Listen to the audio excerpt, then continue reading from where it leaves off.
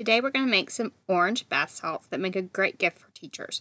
So the supplies you'll need are 1 cup of Epsom salts, 1 tablespoon of baking soda, 4 drops of orange oil. We also have a printable tag on thecountrysheetcottage.net. Head to the link in the description for this video to find that. So first you want to measure your ingredients.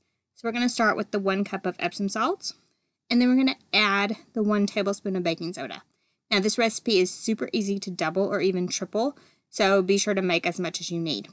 Mix the baking soda and the Epsom salts together well, and then you can add your scent.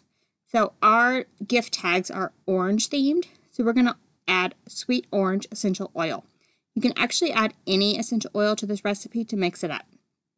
So we're going to add 4 drops of essential oil, and then again we're going to mix well. Now if you wanted some more or less of the scent, you can add more or less essential oil, just depending on your preference. You can also at this point add colorant if you would like. They make Bath & Body colorants, and you can tint them orange if you would like. And then just add some to mini mason jars.